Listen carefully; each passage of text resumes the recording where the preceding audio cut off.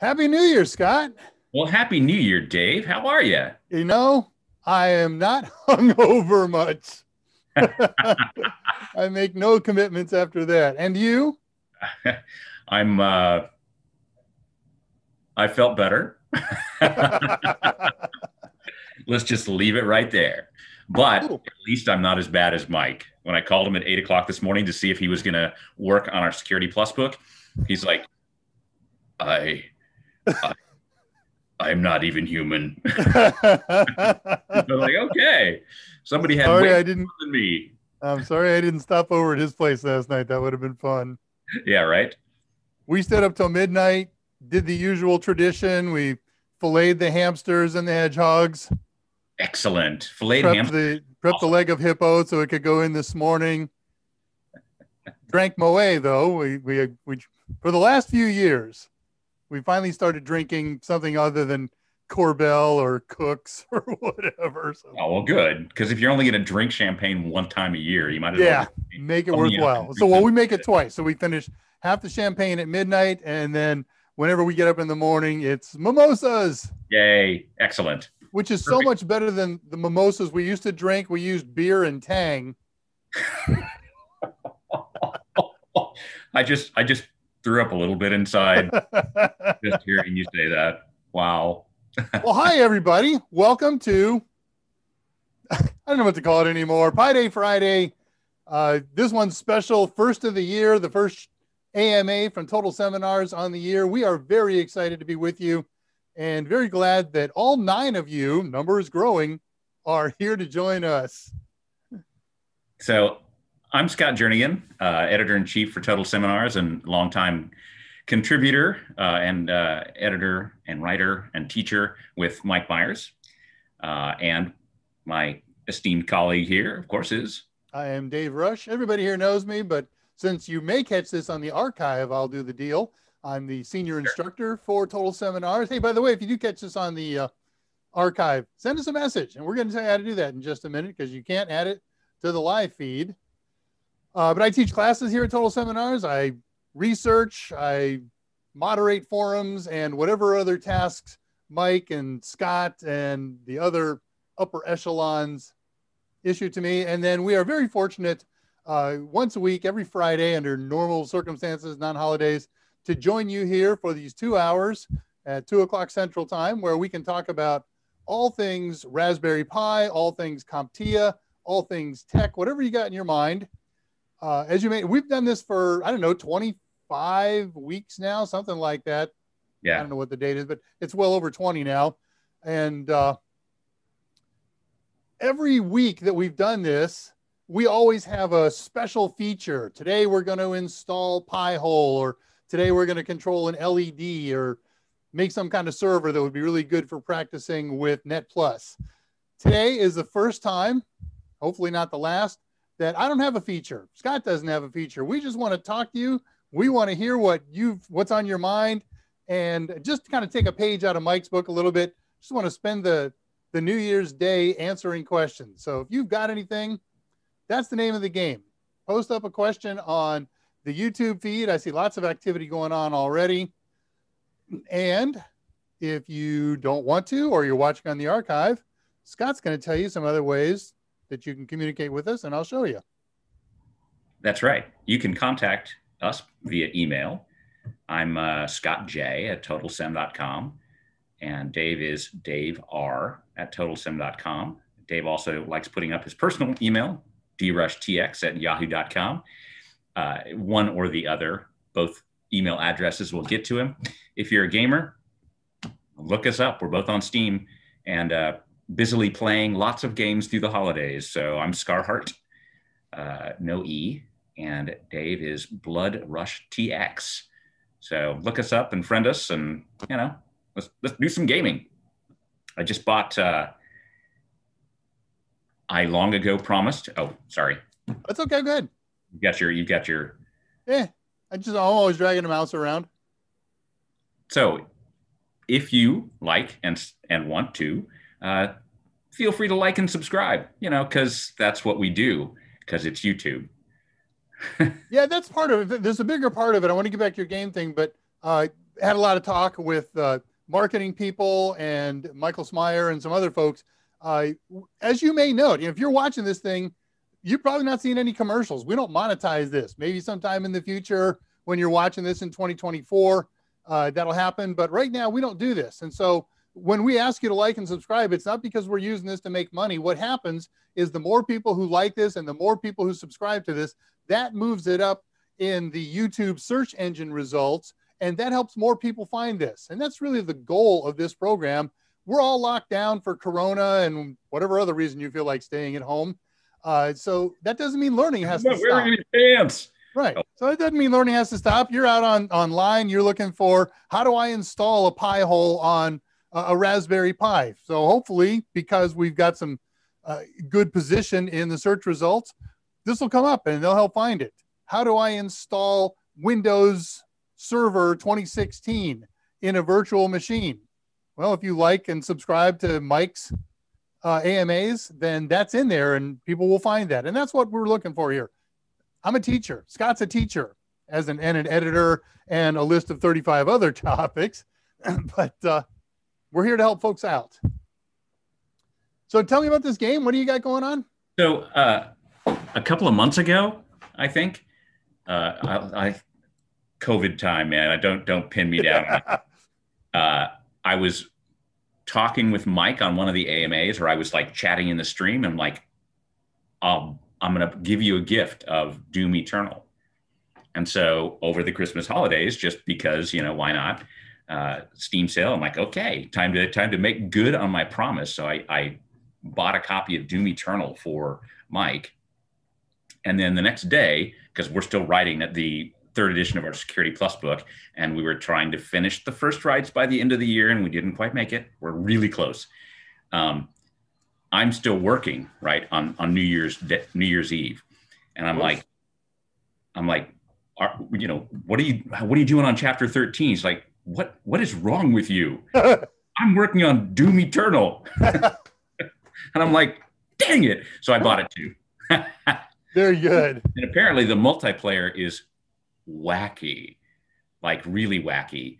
So one player is like this amazing super demon, and all the other players are co-op trying to take him down. Oh, cool. So it's a very different kind of multiplayer. So I'm eager to actually try that. So yeah, I'll pick that up and we'll get involved. You guys too. Let's make a multiplayer game with all the folks we know out of. That'll be kind of fun. Sounds great. So hey, here's something that hasn't changed over the course of the year. I'm happy to say we've still got discounts, or we're starting discounts again with the new year. Dave. So yeah, over the course of the year, it's only today. Well, one down, 364 to go. Hey, that's it. And I'll get back to that. So anyways, we've got discounts as always. Usually they're all week long, but since this is the end of the week, they're good for a couple more days, and then we'll start up something hopefully on Monday. But you've seen this one before, probably. We got 50% off all A+ and Net Plus Total Testers and Total Tester / Sims bundles and Sec Plus Total Tester. And I know Scott is working diligently on Sims. We get calls, hey, how do you do this? And not how do you do something technical as far as Security Plus goes, but let's set up this camera, let's set up this audio and make sure everything is testing and working in his studio. So code right now, it's good through this Sunday, January 3rd. That's the first time I said the word January this year. Code is 010121. Okay. I was trying to figure something out there. Nope. So January 1st, 21, today's date, and good for the next couple of days. Sounds great, Dave. Oh yeah. Go ahead, Mike. Go ahead, Scott. So so that sounds great. It's a great deal on already good products and already good prices. So yeah, I was going to extol the virtues of Total Tester, but everybody knows here we sold them hard enough, long enough. Yeah. But look, if you've been playing around in A+ and you finished that last year, we had a lot of people who did that on Mike's, and you're ready to start thinking Network Plus, you will do yourself a huge favor when you're done studying by working on practice tests and use that to help you gauge what you know and what you don't. And of course, we believe we have some of the best practice tests out there. Same goes for A+. You're just joining in, you're looking at this at us on the archive, and hey, I'd maybe like to consider a Total Sem A+ course. By all means, you should. And again, use the practice test to help gauge what you know and what you can still brush up on. They're great practice tests. All right. So before we get started on questions, yeah, I should say hello, everyone. Right, and we'll go through the romper room roll call here in a minute. Tell me about the disco ball there, buddy. It looks realistic, doesn't it? It looks great. I love my disco ball. That's the sound of cardboard. Oh my goodness, that looks great.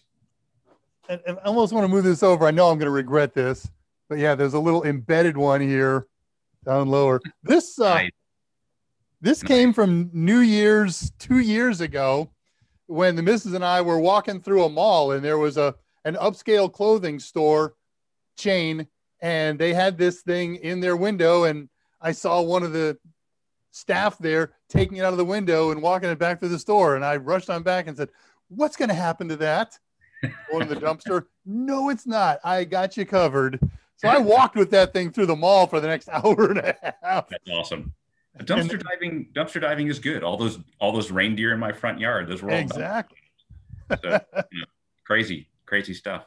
Man, that looks so good this year. If you haven't seen it, Scott will post a list, I'm sure, to his smug mug. Yeah. And he just has the most astounding display. Andre. Hi, Andre. Good to see you. Hi, Andre. On my same team as far as dumpster diving goes. So, this is all good. What the heck just happened here? My show chat disappeared. There they are. Okay. Let me switch chat, and I'm with you. We'll go and see who's up. Join the fray, because that's all we're doing today. I'm not going to have to worry about managing time. We're just going to read and answer questions. If you've got those questions that take longer answers, or show me what it looks like on a pie. I got pie sitting here. We can connect to it. We can do stuff, so we don't have to get verbal on questions. Though certainly like to. And Alice, if you're here, I'm already terrified of whatever you may ask. But so here's the I'll post since I can post again and post links in theory. That's my spouse and I are just insane when it comes to Christmas decor, and Dave is an enabler. He's an enabler. So all the lights are his too. So I fully support all of your insane efforts. Yeah, we just have a lot of fun with it. So who do we have today? Well, I'm starting at about 158. I see Tullowit's already punched in. Hello, Tullowit, and greetings, Alan Duggan. Happy New Year to you, my friend. Absolutely. Scott says Happy New Year too. Hi, Scott. Happy New Year. Well, hey. So Scott, I don't want to go off topic here. Sure, why not? I asked Tullowit on our Discord channel, which will fill everybody in on just a second. Mm-hmm. A couple of weeks ago, Tullowit, as many of you may know, lives in Hawaii, and I asked him a question about King's Hawaiian buns, if that was a thing there, and he told me that yes, it's a thing, but to my surprise, not to his, they aren't made in Hawaii. What? Oh, this week, somebody filed suit against them for not being Hawaiian, and Tullowit posted this, and the missus and I were just talking about that conversation the other day. So, wow, Dave, or the Hawaiian buns are not Hawaiian. Wow, that's shocking and obscene. I tell you, obscene. We have a Thanksgiving party at Total Seminars every year, and we break about halfway through the day. We work the day before Thanksgiving till about lunch hour. Then we get together for a Thanksgiving lunch, and then cast like seeds upon the wind. And everybody always brings in a wonderful something homemade and a showcase food. So everybody chipped in, and Mike is one heck of a cook. So I'm always excited for what he's going to bring. Right. Last year he brought 2 bags of Hawaiian King buns, or King Hawaiian buns. I was so disappointed. Well, it was disappointing, except then Michael Smyer our resident super genius stole the show because he brought in homemade creme brulee. Right. Right. Where he like literally made little dishes with a blowtorch and everything. He just like that's wonderful. Doing them all individually for each person except for me because it would kill me. But yeah. But yeah, so Michael stole the show and made up for Mike's absolutely role. So. And the same thing for all of our other folks who bring in incredible dishes. Absolutely. Oh, greetings to all the travelers watching in the past. It's true. Yeah, I didn't put up a shirt. I thought I'd be totally holiday festive. With your holiday tie and everything. Yeah. Excellent. As many of you know, I'm an old former airline pilot, and they're very strict on what we wear and when we wear it. However, starting on December 1st, we are all granted, and almost all airlines do this, exalted permission to switch from the company tie to a holiday or Christmas tie. So this is one of mine from the collection. Wow, that's cool. Used to live for December just for that reason. Just to wear that special tie. Yep. Most excellent. All right, so we actually have a question starting off at 1:59. And I should say, since I'm looking at the live stream as it's happening over here, as well as the questions as they're going. So those of you who know will know that sometimes you'll post things that are funny and Dave is saying something serious and I start laughing, and it's not because I'm laughing at Dave, it's because I'm laughing at the live stream. Anyway, hi, Alice. Ciao. Oh, good. Alice is here. U4 Raymond is here. So you got a question at 1:59? I see something. I do. Silhouette. Okay. Yep. So the question is, and this is a very good question, actually. What optimal size for various resolutions of monitors, right? Because there's plenty of monitors which are like, oh my gosh, it's a 32-inch monitor. It's beautiful and it's only $189. And you're like, really? You find out that it's 1080p and that's its maximum resolution. And when you get it, it looks all pixelated and nasty because that's too big of real estate for that low of a resolution. So the question is, and this is at 1:59, what's the optimal size for 1080p, 2K, and 4K monitors, where things can be nice and big, but the pixels aren't too big? I have opinions. Good. You start, because I'm going to add something really wacky to this at the end. Okay. So I would say 1080p, that's 1920 by 1080. I would top that at 24-inch. Just flat out. Bigger than that. I have a 27-inch 1080p, and you can tell. I mean, it's like one of those things. If it's a gaming monitor, I'm like, okay, but yeah, it's different. Going up from there, 2K, you can easily do up to 32 inches. 4K, you can go well beyond that. 36, 42. I mean, I have a 4K television, but that's a very different kind of thing when you're dealing with computer monitors as opposed to television. So I don't have a sense of what the top end for a 4K monitor would be. I don't think I do either. I would be comfortable testing. I would expect it to be okay in the 50-52 range. But again, because of the television influence, I think Dudley needs to buy us a series of computers so that we can actually address this question. Sounds like a plan.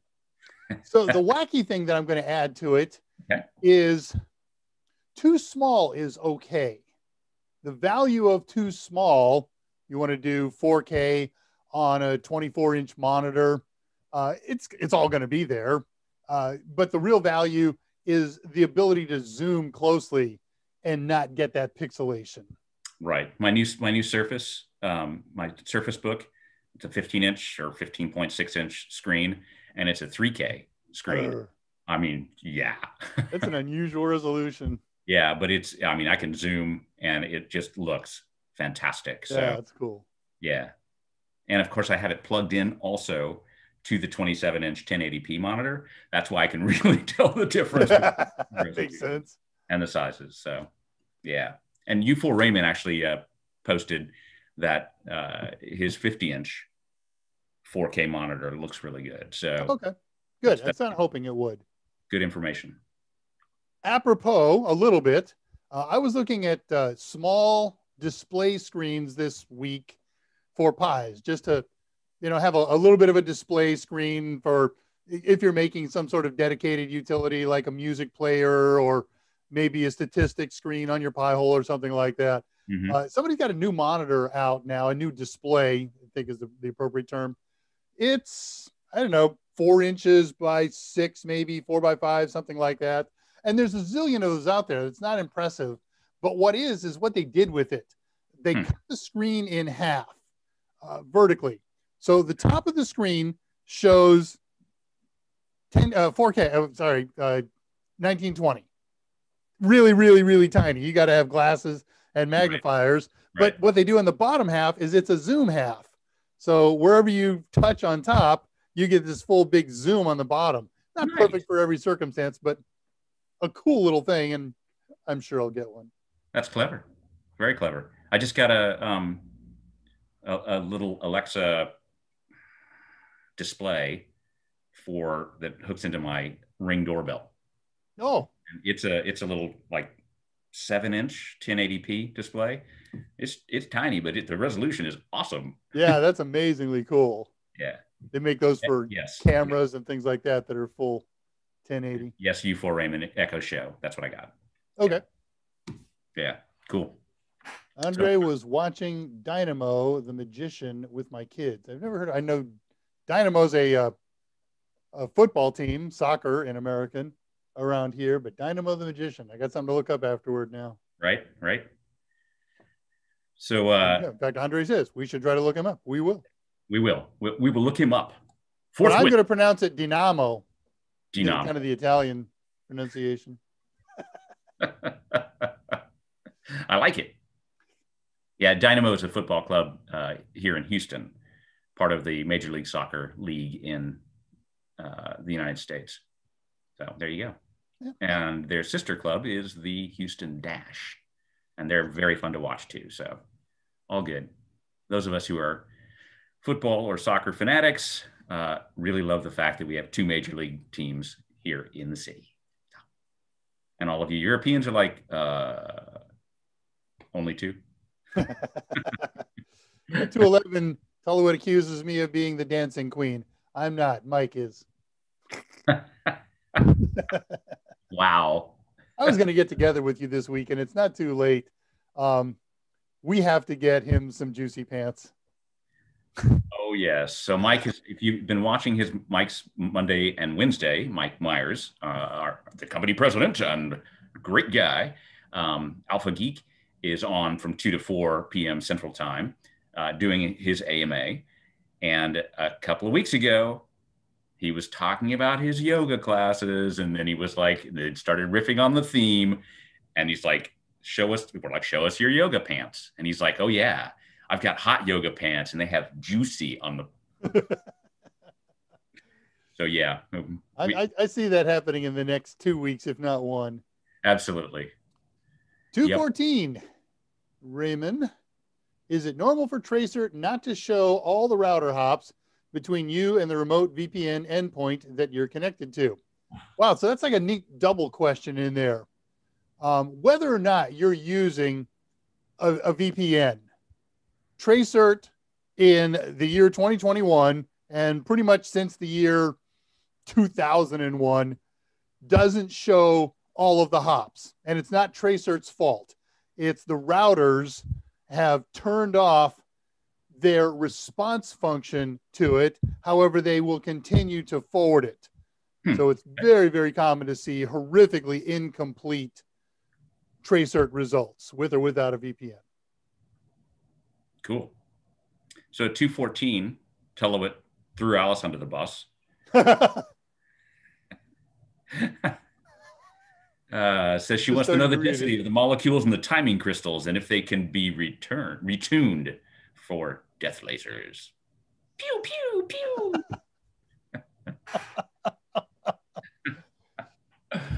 I don't even know how to go down this road. You know? I'm going to say I'll go pure science. No, you can't change the density of molecules. Oh, that's a party pooper answer. Yep, you can change the density of how close they are together, but not the molecule itself. Then Okay, it becomes something different. Alice jumped in, and she at 2:15, she asked a more legitimate question. I'm scared. What's the purpose of a partially meshed topology? Wow, that's a great question. And it's so real world. Yep. And to answer that, let's refresh ourselves what a mesh is and why they're such horrible things. They're actually very wonderful. A mesh says you have a network, and every node on the network, every host, every device, whatever you want to call it, has a direct connection to every other device on the network. So let's envision that this is a single node network. And now I add a new node that's up here about my forehead. So I need a direct connection to it. There we go. There's a network with 2 nodes on it, and they each have a complete dedicated connection to one another. They have full bandwidth. We can make presumptions about full duplex and half duplex, and no point in carrying it that far. Now let's add another node up here. So we need a direct connect from the first node to it, and we need a direct connect between those 2 nodes that we've added. So every station has a full bandwidth connection to every other node. And that keeps happening every time we add. We're going to have a direct connection from here to here, and from here to here, and so forth. Yeah, it gets complicated. So it's really, really great because they all have this wonderful full bandwidth connection. They have no possibility of collisions. There is one problem within the truest definition of 100% pure mesh. And that is you have to have as many connections on every node of the network as there are other nodes. So that suddenly becomes impractical after you get past a certain number, 16, 32, 48, whatever the case may be. At some point, the boxes that you build aren't going to have enough connections to do that. So, now let's go back. One more really good thing about a mesh network. This isn't native to the fact that it's mesh. Mesh is a topology. That means shape of wiring. But if you chose to implement a higher level protocol that says, I've got a fully meshed network, and if a link goes down, I could use those other links and the missing host and move data between them. So that's a really cool thing. Well, that's what we're going to do then. We're going to apply that technology to a network that says, I need some resiliency, I need some redundancy, so I'm going to do meshed links in some places, but not all of them. And I'm going to use and take advantage of those meshed links so that we can build a resilient network. The internet, in its earliest days, back when we used to have an X500 network, we used to call that thing, was a circuit-based network that made partial net connections between things. Now it's still a partial network. There's 50,000, 500,000 routers all throughout the internet, and some of them have redundant connections. Some of them have loopable connections. Some of them sit there all by themselves. But the internet is a great big partially meshed topology, shape of wiring. Right. And I think you can make a pretty clear argument that a lot of modern networks implement this partial net mesh topology. And in fact, when you get questions on CompTIA exams on mesh versus ring or bus or whatever, they're talking partial mesh because nobody implements a full mesh technology with one giant exception. And that is wireless mesh networks. So for example, in my house, I have 3 little hockey puck nodes that all connect to every other little hockey puck node in a fully meshed wireless network so that it's all the connections are there. So no matter where you are with your mobile device, you get signal. So in theory, that's always been possible, but in practicality, we've only seen that commercially successful at the home level in the last 4 or 5 years. right. Yeah, it's new. It was definitely very new. Up until last year, I had my wireless network set up the old-fashioned way, which I had a WAP and I connected it to another WAP, and then I configured that WAP, and I configured, it's like with these new mesh networks, new-ish mesh networks, it's like drop dead simple. Yeah, that's really awesome. I'm getting ready to switch this year. For Christmas, I basically got 2 sets of toys. Lots and lots of big micro SD cards and flash drives for Pis, and some Wi-Fi cameras. Cool. And working out on my back porch is not good. I don't have good signal there. And pointing them out windows is terrible because you get reflections at night. So right. So Sweet. that sounds fun. So that was your Christmas? Yeah. At least the stuff I'm willing to share. So Katie and I had a great Christmas this year. Like the week before Christmas, the main sewer line in our backyard broke. Oh no! And flooded the backyard. I didn't hear about that. And so we called the plumber and it's like, oh, honey, Merry Christmas. Yeah, we have good sewage again. Yeah. That was our Christmas present.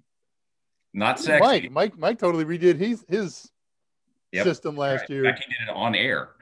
Yeah. Right? During the AMAs. Nice. I love it. Hey, Edward Elbakian is here. Greetings, my friend. Nice to see you again. Our 50-degree looks great at 4K. Oh, yeah, that's what you mentioned. 50-inch. Sorry. Small print, old eyes. And the Echo Show, yeah. Right. Dynamo Open Air used to be a rock festival here in, I've never known the name of your community, so Eindhoven. I like it.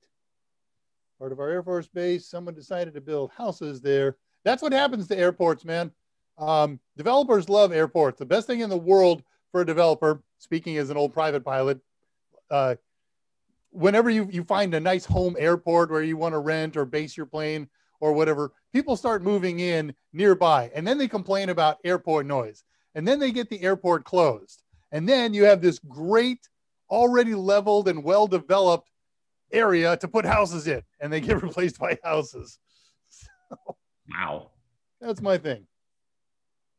So yeah, no more concerts, no more noisy aircraft. I moved to this house because it's 10 minutes from the airport where I based my aircraft, and exactly what I'm describing has happened. They haven't torn it down yet, but my previous house that I lived in, I was 5 minutes away from an airport, and we went to visit it in the last month.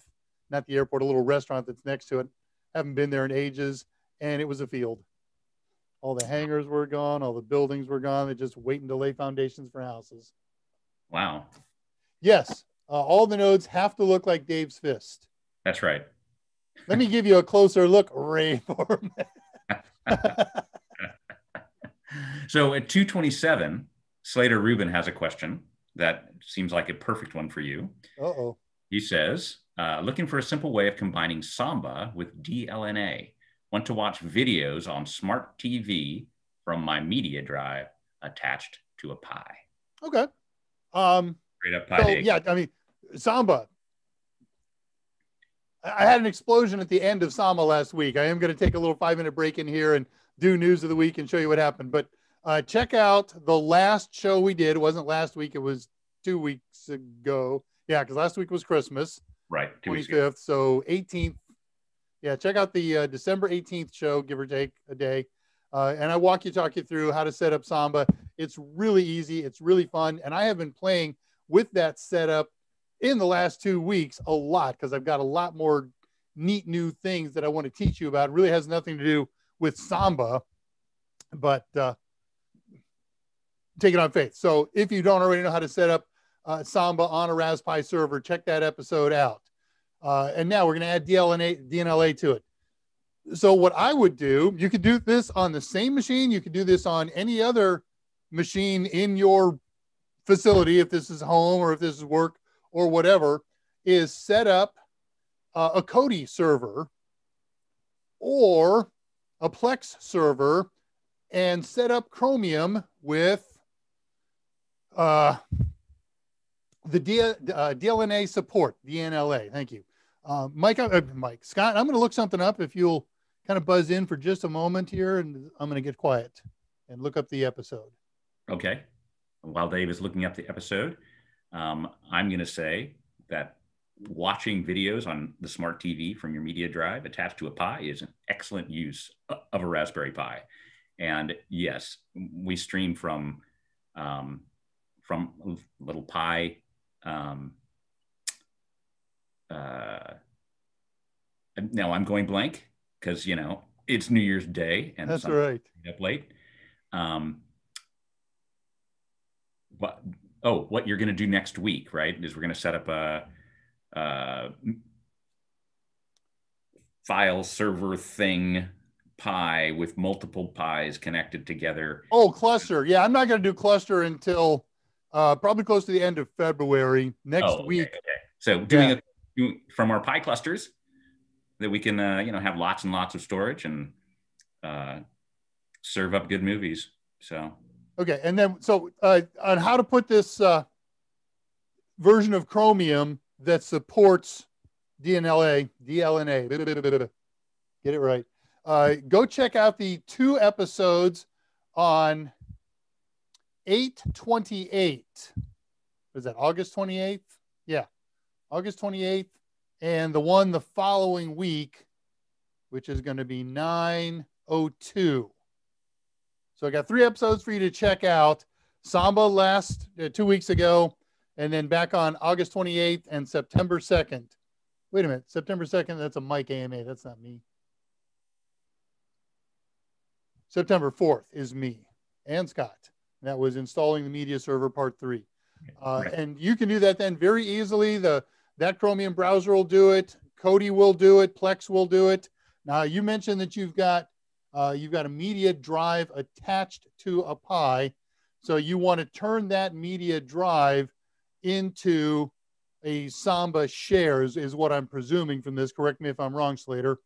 And that's really easy to do. All you're going to do is plug it in and install Samba on your Raspberry Pi, and then say, here's the folder that I want to share. This will be a drive that I want to share.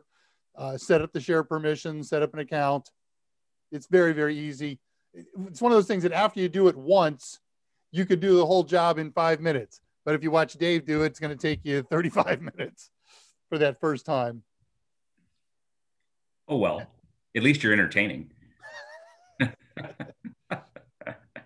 So that's good. Speaking of which, I'm gonna break away here for just a second. I want to talk about a couple of things. Okay. All right. Are newsworthy and interesting and lay it on us, man. Is this more of the King Hawaiian? Pretty much. I want to show you this. Let me open up a command line here and share it with you. CMD. Okay. You don't have to do this in supervisor mode. And now we share, because sharing is caring.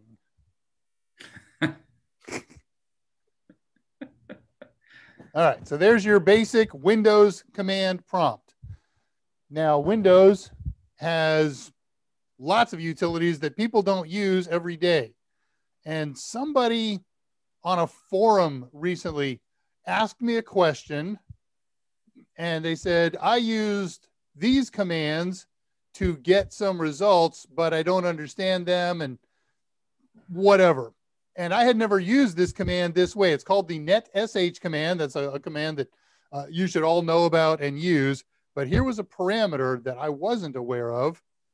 So got this command, netsh, net shell, wireless LAN, show drivers. This is a great diagnostic tool for finding out what's going on with your Wi-Fi configuration from the command line. So my little laptop that I'm running off of here today has a single Wi-Fi card in it. It's Intel based. We can see it's an AC 7260 and dates on the drivers and all that good stuff. This is the most current driver. It's 2015. I'm not going to read all this to you. This was the nature of my person's question. They said when they got these results, they only saw what I'm showing you here as the first 3. Yeah, and they were concerned that they believe their computer was, their network interface card was supposed to support 5 gigahertz. And clearly, we all know that 802.11b and 802.11g, that's 2.4 gigahertz, and can operate in a lowered capacity on 5 gigahertz and at its full capacity in 5 gigahertz. But when you have N, 99% of the time, it also has A. So the fact that she didn't have A led me to believe that she's running 2.4 gigahertz N.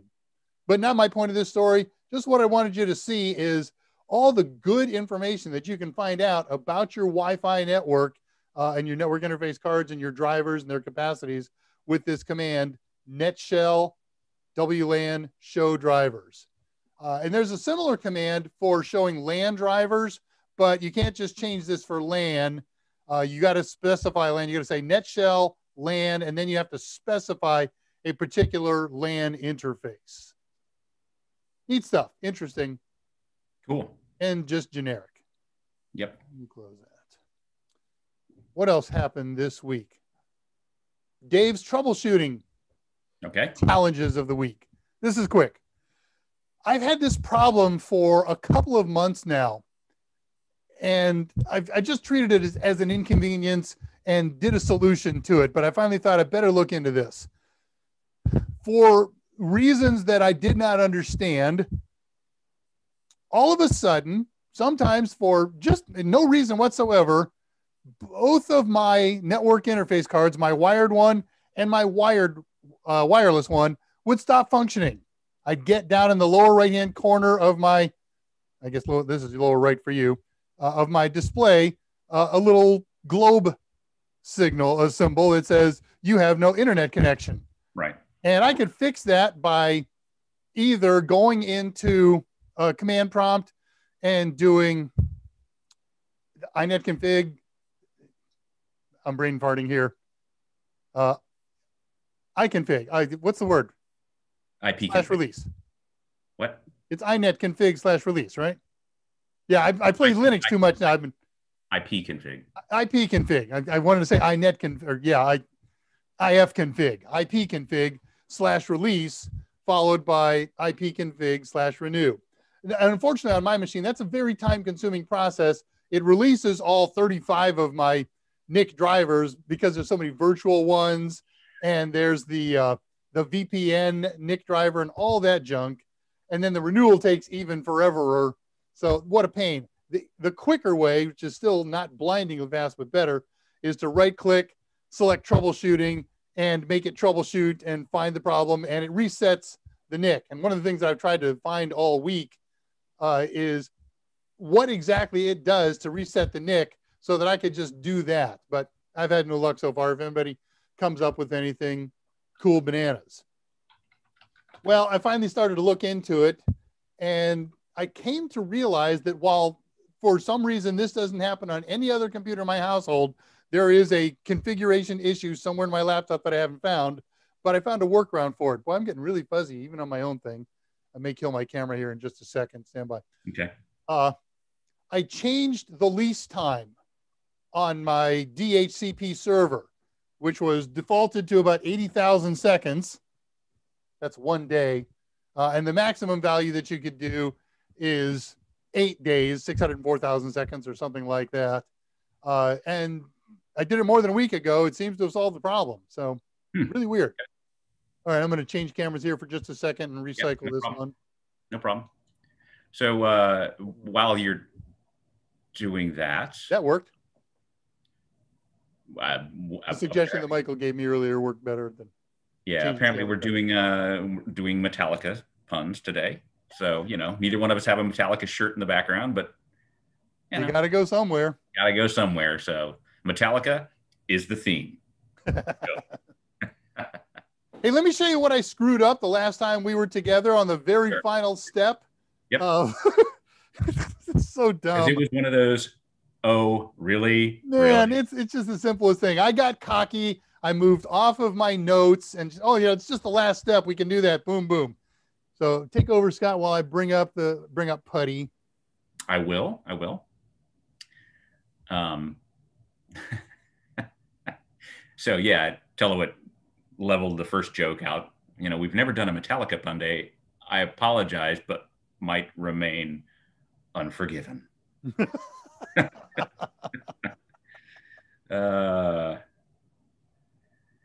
Oh, yeah. Okay. I'm ready to share. Okay. All right. Go for it. Bump, bump. Bump, bump. Yeah. And now we're going Either to that or itch my nose. right.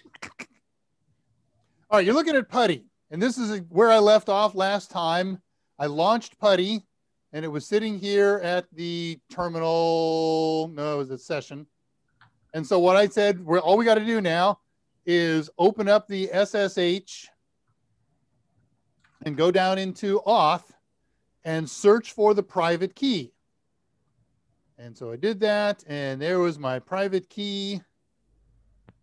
And I click it, and then I said open, and when it does, it rings the warning bell. Well, that's because I missed the really stupid obvious step. Back up on top, in session, I didn't put in the IP address of the host that we were trying to connect to. I don't even remember what it is. No, I can figure it out in 10 seconds. Yeah, I don't remember. I do. It's 129. Thank you. Go back to you. 129. And so you, in the description for the Pi episode, you actually wrote the correct answer, right? Absolutely. Yeah. Yes, in the comments below. Yep. Screen sharing is stopped. That's okay. So we've got a bunch of questions that have flowed in. Oh, I'm sorry. That's all right. Go on for your news of the day. Yeah, let me take you where it took me. Okay. Make sure that this actually does what I said it was going to do. Okay. So it's taking me to the login screen. I log in as Pi, I hope. Let me click on that. PI. And bingo. This was the whole goal of our exercise last time. It didn't prompt me for a password. I have a private key. It has my public key. It sent me some random text that was encrypted by the private key. I'm sorry, by the public. One more time. It was in the clear. He sent me an in the clear message. My private key encrypted it and sent it back. He used his public key to decrypt it and see if it matched what he sent in the clear in the beginning. And if it did, he said, there's only one person who could possibly do that. The guy with the private key that matches my public key. And so he's good to go. So watch that episode if you want to do this passwordless connection with SSH. And remember, put in the IP address of your host that you're trying to SSH to at the end, and it will work. Yeah, as opposed to if you forget that step and you're live on the internet and you just go, Yep. But hey, that's, it's funny. We talk about this kind of stuff after the shows and stuff because Mike makes mistakes and I don't, but yeah, I'm kidding. Fortunately, you're the only one of us who is mistakeless. We're human, right? And if we were in a live classroom, this kind of stuff happens. We just go into a, boom, I'm going to go into this demo. I'm going to just riff off it and it suddenly blows up. And at that point you go, hey, let's have a 10-minute break. Yep. And then, we figure it out. And that's exactly what we do after each show. If something blows up, we do exactly what good teachers do. We figure it out and then we use it as a teaching moment. So we can kind of do that with the live streams with the commentary after the fact. A little harder to do it live, but Yeah. Especially when we're cutting tight, close on time. Right. Two more really quickies.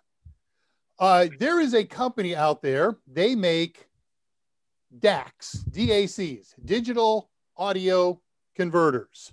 So They take the digital sound systems inside your computer, let's say Raspberry Pi, and they convert them into analog so that they can go out a traditional speaker system or amplifier or whatever. This particular company was named IQ Audio. Okay. Well, IQ Audio has been possessed now by Raspberry Pi. Oh, And okay. so there are three big top selling products. Two of them are hats that are, one's a cheap DAC. The other one is a much more sophisticated one. And they're not expensive, like $25 for the top end one. And then their third product is a DAC with a built-in amplifier. It's got a 35 watt per channel speaker amplifier. That's nice for a house, a living room, something like that when you're not looking to shake the walls. But really good stuff. So if you just go look at the blog at raspberrypi.org, you'll see all the info on that. It's good stuff. Cool. Very cool. So, and the last thing, news of the week. Okay. I love Pi-hole. I played with it years ago. I stopped playing with it. And then when we started doing the Get In here, I've gotten really wrapped up in it. So I watch it daily and I watch the news about it daily. And a couple days before Christmas, there was an update. They update it fairly frequently. This particular update updated. There are 6 components built into the thing. There's the engine and there's the web interface and there's the faster than light FTL feature that takes the results and rapidly, almost real time, converts them into something that we can see on the web server. All that stuff got updated and it's okay, nice, new, really cool. The big update was Gravity. Gravity is what the Pi-hole people call their pair of default filter lists. So they have 2 filter lists. One is a list of malware sites, and the other is a list of advertising sites. Well, they become dissatisfied with the folks who update and manage that malware site, so they killed that list. So right now, if you're playing Raspberry Pi and you do an update, by the way, the simplest way to update it is to connect with PuTTY or open up a terminal session, whatever, and just type in the command Pi-hole, one word, no spaces, no dashes, space minus up. Pi-hole dash up. And it will update everything for you quickly and magically. And you will suddenly move from 85,000 entries. You don't see them all, but you see it on the main dashboard to about 50,000. They're working with other people, of course, to get a replacement for that. But okay, you know, if you need it for anti-malware, it doesn't seem to have ever affected me.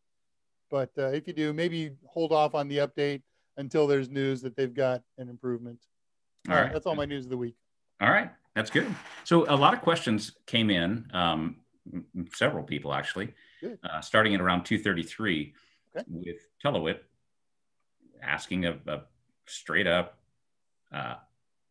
legitimate questions. Why aren't batteries getting better? and that's a really good question. I've been a pretty fanatical battery person for a long time. Unless you want to take this, Dave. Take off.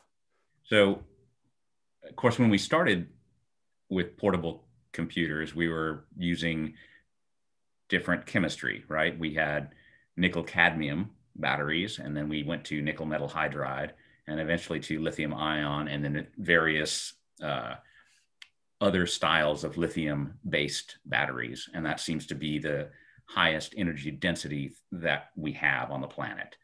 So the problem with batteries is its chemistry, right? So there is literally a limit to how much energy you can store and release.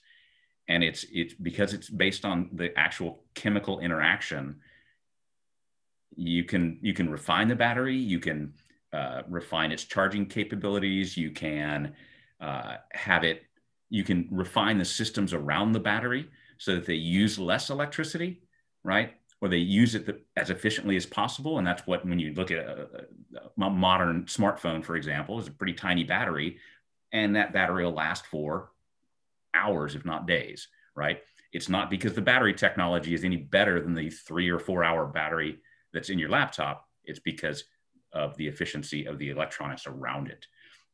So that chemical thing, and that's the holy grail. It's like, what can we do to make that next step in storage technology? And there's been all kinds of crazy things that people have tried and continue to try. super capacity or super caps, for example, being the thing that was all the rage about 10 years ago. And people are like, well, yeah, they're great, but they discharge super fast, you know? And yeah, so Yeah, yeah. I think you're on it. Yeah, so you're right. It all comes down to physics and chemistry. And if you go look at the big job sites and you look up the word battery, you will see so many companies seeking chemists to advance the battery technology, Yeah. and advance the state of art. It's not a simple task. It's kind of like, I think, CPUs and chips, and there's a Moore's law kind of thing. They make these incremental changes that over time are pretty significant. It's not a 7-year cycle, but when they hit that next limit, they got to live on that for a long time before they can make a breakthrough and go to the next round. Right. Thank God Tullowood is asking Gloria Estefan, making Gloria Estefan references again for Samba. So Andre actually followed up with a question at 234 of why batteries go bad even faster if you drain them completely. You know, I'm not enough of a chemist to come up with that answer. I take those warnings seriously. I don't let my batteries discharge fully. Yeah, and so the way that the batteries are set up, some batteries actually need a full discharge. Certainly this is the case with like NiCad and nickel metal hydride, where you wanted to drain them all the way down to nothing, then recharge them fully, because then they wouldn't develop a battery memory of only being so full. That's not the case with lithium ion. In that case, there's a certain number of life cycles of charging, right, that they can handle. And yeah, there's some magic, and I know one of the problems that if you take some of these batteries that aren't designed for full discharge, when you start charging them, they're made of these sandwich layers, right, of lithium and polymers. And what's happening on some of the lithium things is a little crystal spike starts to grow up through, and it pierces the ionic polymer or ionic layer, and then makes direct contact with the polymer layer. And that's a direct short. As soon as you get enough power in there, that starts heating up and blowing up, burning. So yeah, that one's beyond me, Andre. Sorry about that. Yeah, because that's the limitation that they've got. Yeah, and there's also, I mean, the just the fact that batteries just degrade. So, for example, I have I don't. I bought it for me, but my wife, once she drove it, was like, "Oh, this is my Nissan Leaf." So I have an electric car, and over time, the range of the battery that the battery provides has just diminished. You know, drops maybe a couple of miles per year, sort of thing. And it's not because I'm overcharging or undercharging or anything else. It's simply the state of the art. So that's a thing. And Tullowood followed up with a good question, and it's like way down in the stream. But of course, I'm reading the live stream too. So, and that is it bad to leave your phone plugged in once it's fully charged?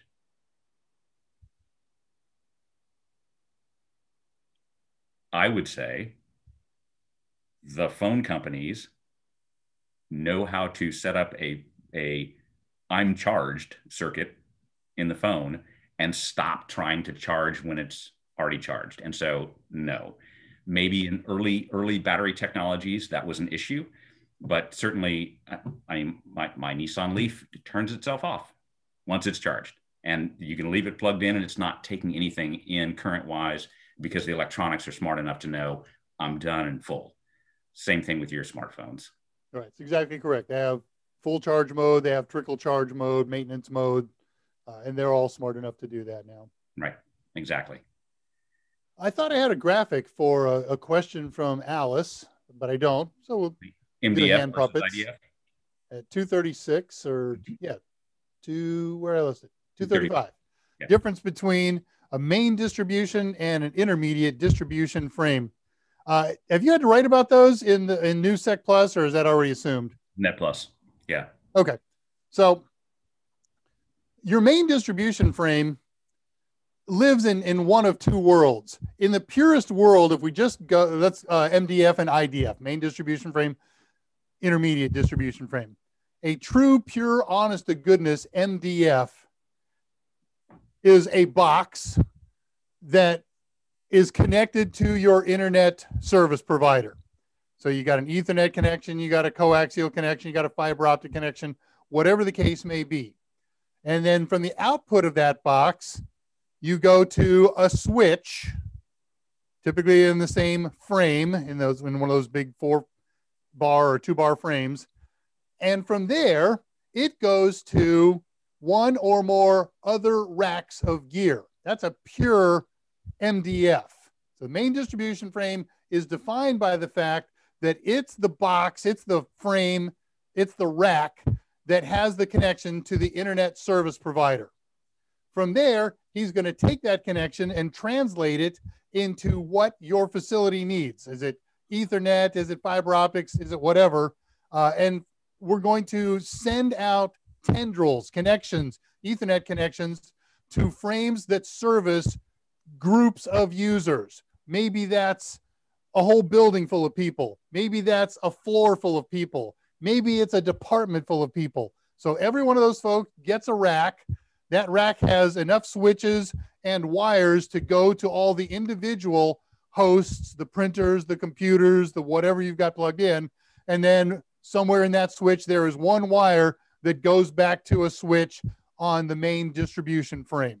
So those intermediates don't have a direct connection to your internet service provider. Excellent. Good answer. Anything else to add? No, although I would like to point out that your mic is popping a little bit. Okay.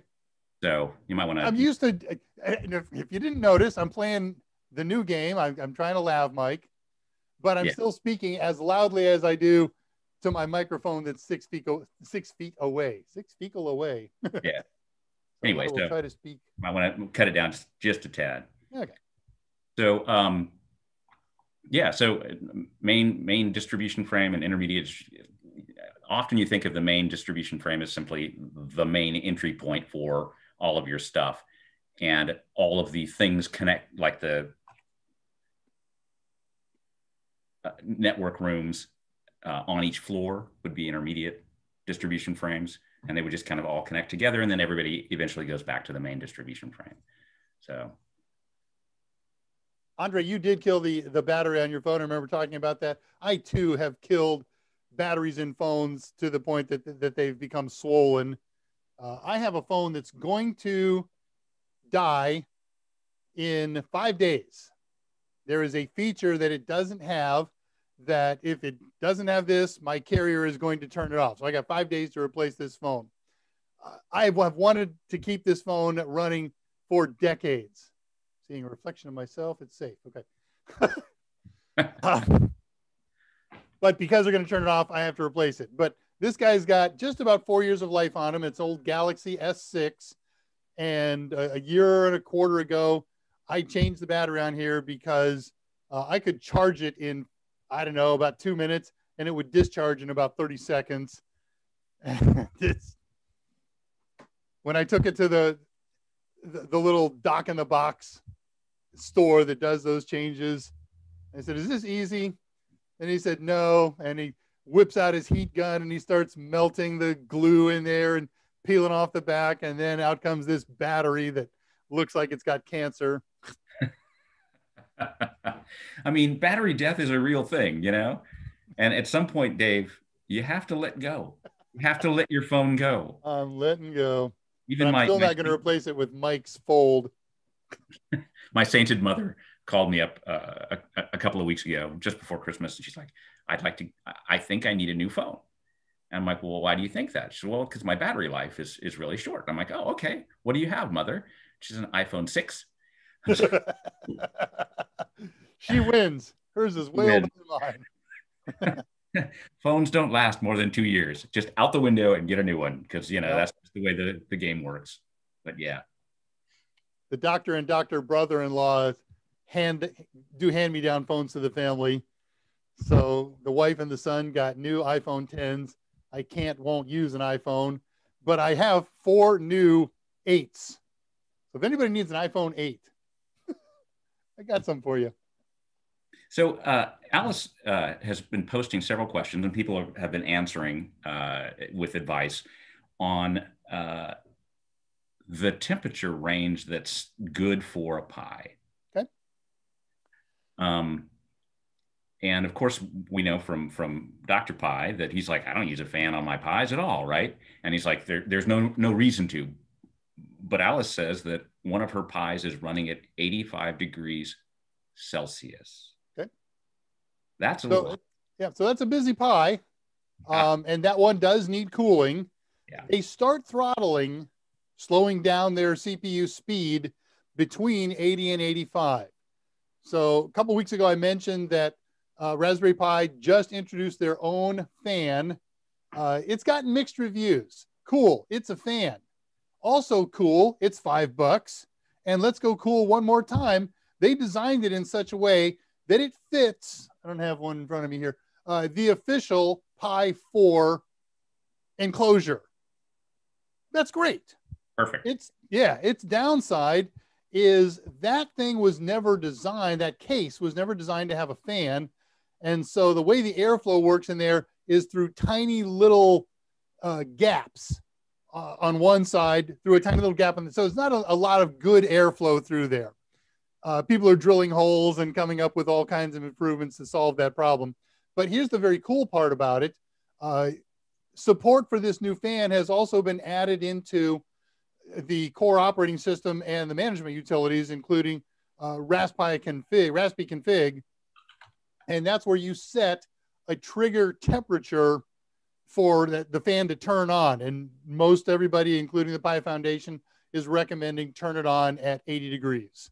Cool. So yeah, 80 to 85, you're right. You're starting to throttle there. You can run them up to almost 100 before they will shut down. They'll throttle at 80 to 85, and they'll just stay at that throttled level, very low, less than a gigahertz, until it gets to almost 100. And then at 100, it says, we're shutting down, rather than destroy themselves. And a couple moments later, they're cool enough and they'll fire back up. But who wants that?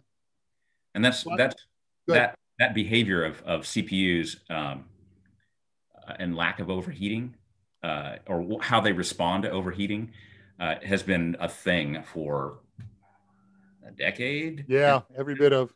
Where all of the really great, we used to, back when I started, or somewhere in my journey, we toasted CPUs. I mean, we literally fried them overclocking, and they just died. They died from heat death, and poof, like the smoke let out.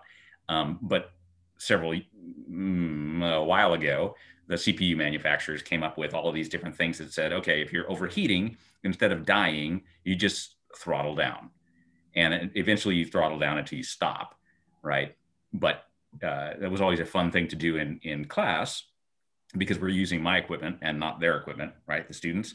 And so we'd be like, well, what happens when things overheat? And I'm like, well, just pull the fan off and find out, right? And people are like, well, I can't do that. And it's like, come on, this is cool. Yep. That's a really cool lab for you to do now. If you ever feel like getting into your computer, and it's modern, it's normal, just disconnect the CPU cooler fan and power it up. And you'll get one of two things will happen. It either simply won't power up, or you'll get a little message during boot up that says, no fan detected. You want to continue or not? Press F1 to continue. And if you say, no, I don't want to continue, it just turns off. If you press F1 to continue, it will last for a few seconds, and then it will get so hot that it'll do thermal shutdown. And so, in our labs all the time. The cool thing is that you don't actually hurt the CPU when that happens. Right. So if you accidentally forget to plug in the fan or whatever, it's just, oops, but you don't hurt anything by it. So, but Andre's hoping for anesthesia when he goes to the dentist. Well, loaded before you go, dude, man. Yeah. Disco balls. I'm passing 246. Yeah, I'm there. and they're starting to riff off the Metallica songs, which is good. Oh, Tullowit, this fan right now. Turning into a sanitarium. So, Alice, I showed this a couple of weeks ago. I think you weren't here. I've got an episode in cooling coming up in the next 4 weeks or so. And it's not about cooling, it's about overclocking, but overclocking requires a cooling solution, of course. And so this is the fan that I got. There are only 2 fans that I found, or 2 cooling solutions I found, that will allow you to 100% max clock your CPU, and it will never drop down for a couple moments of cooling. I see lots of cooling solutions where max CPU speed, get too hot, drops for a second, cools quickly, comes back up, and you get kind of this square wave on, off, on, off. But this little CPU fan assembly, heatsink fan assembly, mounts on top of your Raspberry Pi CPU. There's a fan that goes on the front of it. There's mounting rails and screws and everything in here. It's called the Ice Tower. And I don't remember what I paid for it, but you got to know how cheap I am. So don't imagine it was more than $25. And cool. I'm planning on doing it. Plex gets a little toasty. Right. And so I'm planning, when I get done with the demo in overclocking Plex, people are reporting as good as Plex is on a Pi 4, it's that much better when you overclock it. Excuse me. And so if I'm going to overclock it, it's going to get warmer. So I'm going for cooling. I like it. Ice Tower. Even Ice Tower. That's just a cool name. I got to agree. Okay, I super scrolled. I'm heading back. We were in the 240s, right? Yeah. Really, Andre? I saw some good stuff at the end. I can't wait to get down there. Right, I know. Alice asks at 253, are jumbo frames really used? Yes, but they are not used in places that you and I live. You're not going to do a jumbo frame between your computer and your switch. You could, but you got to set it up on the switch. You got to set it up on your computer, and it takes a little bit of magic. So you're going to find those inside data warehouses and places like that, where they're going to run either switch to switch connections with multiple connections, with bonded connections, and jumbo frames, because that avoids a lot of acknowledgements and stuff like that. You may find them in long haul connections, long fiber optic connections, things like that, but they're not used in day-to-day host to switch type configurations. Right. Serious question, says Tullowit at 54, as well as Matano. Okay, I got it. I was waiting for this serious question to come after it. They have a really big trunk and big ears, man. Justin Kinsey, long time no see. Happy New Year. Glad you're here.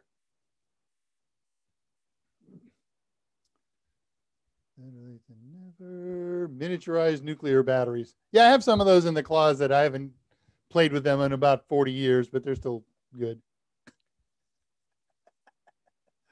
I look forward. I don't think my lifetime, but I think my kids and my grandkids' lifetime, we may see something akin to nuclear batteries. I mean, there's nothing wrong with the technology. It's the cooling that matters. Yeah, right? And they got nuclear batteries in lots of things that they send to space, satellites, rovers, probes. Sean McLaughlin, greetings, my friend. Hi, guys. Happy New Year. Passed A+ on December 29th. Thanks to everybody at Total Seminars. Well, thank you, and we are so pleased. Congratulations. Absolutely. It's so awesome. Now, apparently that that automatically gets you a job. So please let us know what job that. Yeah, keep up the good work and get a job, in the words of Mike. And once you get that job, start working on that next cert, but don't work on it. Let your new employer pay for it. So NetPlus is down the road for you. I saw her. Hi, Mrs. I know, it's like... Scott doesn't have cats, but... I have one leaky old dog that walks around, but at least she's still walking. So Yeah. all good. I've heard you. Okay, that's all right. You've answered that question or took us Yeah, there. Fade to black. Thank you. I know, right? Yeah, and Andre, you don't. If the battery's swollen, man, get it out of here. Yeah, he did. We went through that on Uh, Discord as an exercise as in a soap opera. It was terrifying. yeah, and the problem is, of course, is in some places it's hard to find a place that will take the batteries. That's a fact. So, I mean, that is an issue. I mean, especially if you're in a smaller town. Yeah. I'm getting plosives with my pee popping, huh? Fine. Plosive. Where are you at? Passing 302. So you haven't gotten up to where I abominated the thread. So, you know. Okay. Well, Elbo's talking to you here at 302. Something about a haircut, perhaps. What? Which I think you told us last time you were on that was a Christmas plan for you. Yep. So my, yeah, it's weird, right? Because we're still in pretty serious lockdown. But at some point, man, it's like, okay, I'm either going to take the shears to my own head or we have to figure something out. And it turns out that my wife's hairdresser won't take any new clients. Absolutely only one client at a time, and then cleaning out her studio after each client.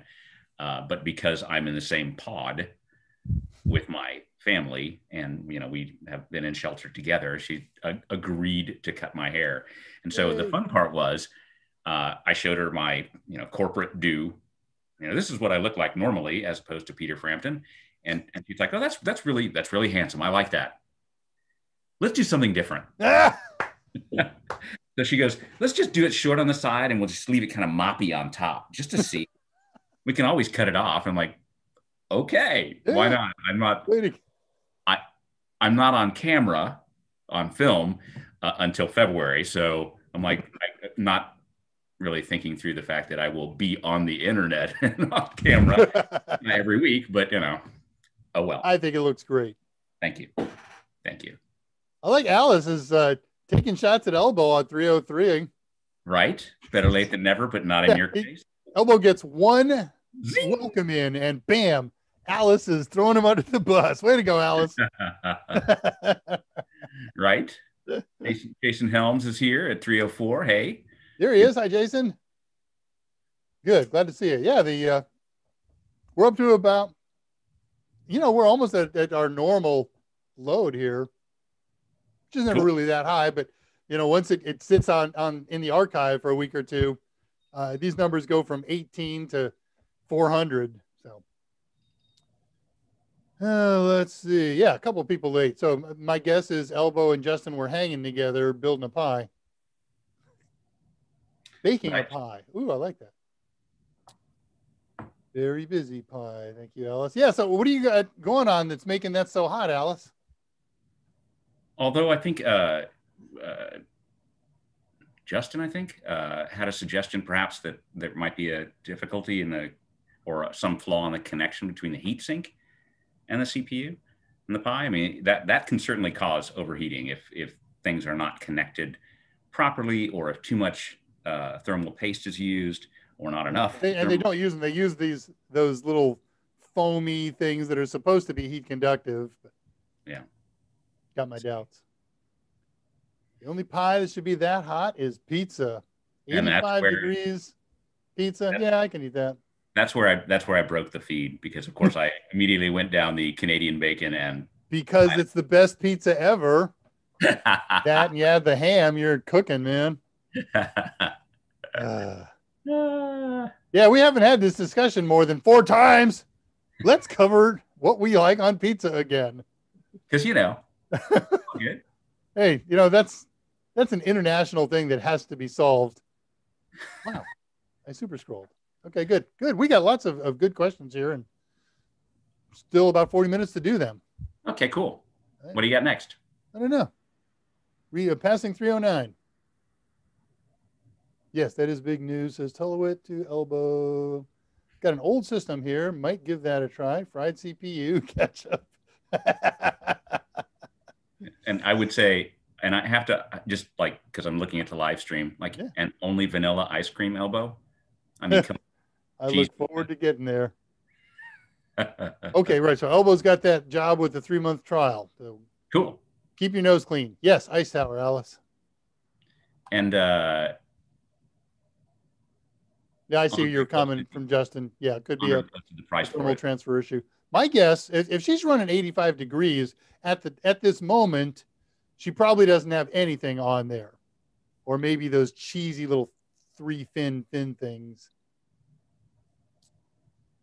Yes, it's it's very tough to use Metallica titles in anything outside of a reference to a Metallica title. Tullowit says, I know Mike uses Windows Defender. I'm going to stop the question there and say, yes, sometimes. Depends on his computer and a lot of other variables. How he's riffing on the live stream. What do we use to seek and destroy viri? This is interesting. I've never told anybody here this. I do discuss this on forums when people ask this question. I don't know how many PCs and laptops I have.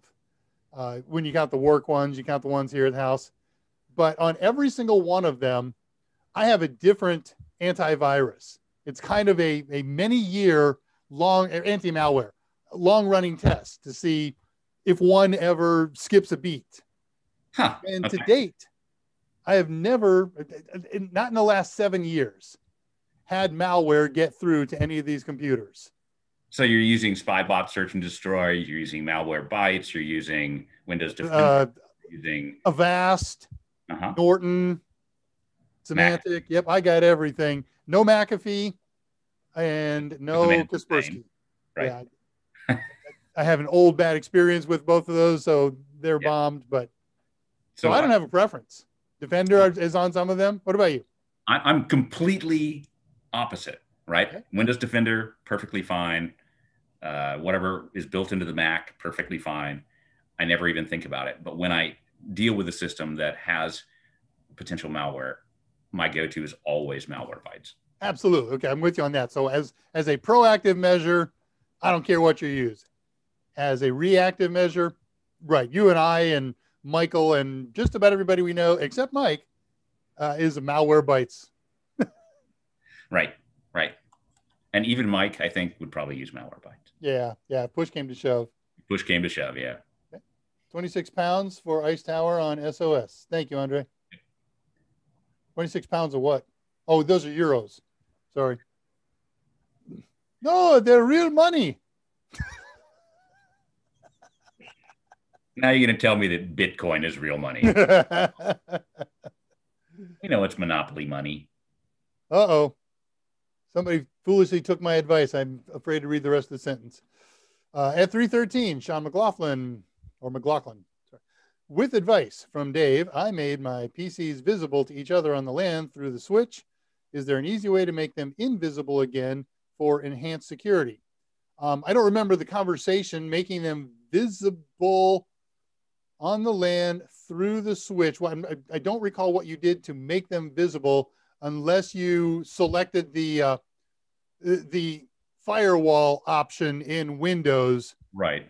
That says look visible. And then, the turnaround, there's 3 settings in there that you can use to make them visible to other stations on the LAN or not visible to them. So same utility. Right. It's usually the advanced firewall setting.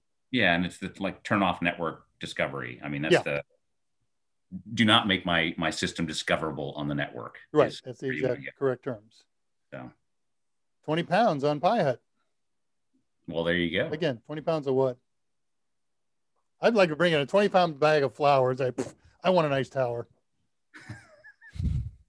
Because the joke never stops being funny, Not Dave. for me, man. Not for me. Okay. Toys is, yeah. Oh, I just super scrolled. Okay. I'm working in 314. Okay. Let me scroll back up. Yeah. Maybe the problem. So Alice thinks that she could be, along with the fact that she's pushing to the limit. Okay. And she's running the Microsoft Flight Simulator on the Pi, according to Elbow, which, he's a reputable source. Got it. I'm waiting after 314 for Tullowit to say, do an Eagles reference to pushing it to the limit. I know it's taken to the limit, but Tullowit goes there. Deep discharging a battery seems to qualify for creeping death. Depends on the bat. Oh, got it. Right. No, it's Metallica. Jeez. I'm so slow on the uptake sometimes. Yeah, they're working it.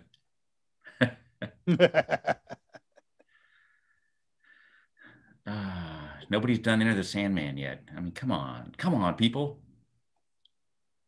Yeesh. Okay, there we go. I super scrolled, but I'm back. Clippers. How's the PC assembling going? Okay, yes. Okay. The great assembly that we track here and on AMA on Discord. Mine's done. Yeah, yours was working a long time ago. For battery shooting in my backyard. In your backyard, what do you got behind your backyard if we're going to shoot? If it ain't causing blisters on the roof of your mouth, you're right, Tullowit. I like a good hot pizza. Cheese pizza. Man, that's not a pizza. Okay, that's a grilled cheese sandwich.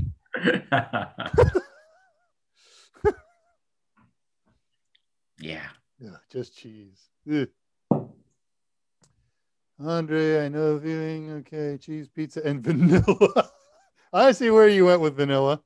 Yeah, I was teasing about vanilla ice cream, so there you go. Can you explain BGP?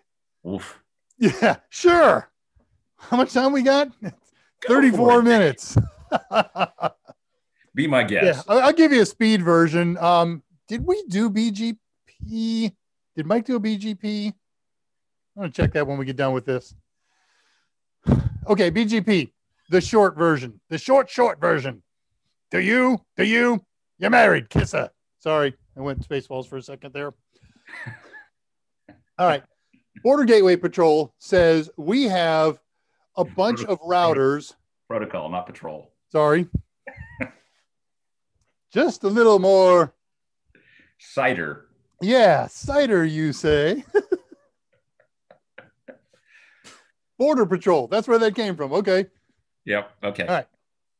So Border Gateway Protocol says we have a batch of routers that collectively have to track a massive, unfathomable number of routes.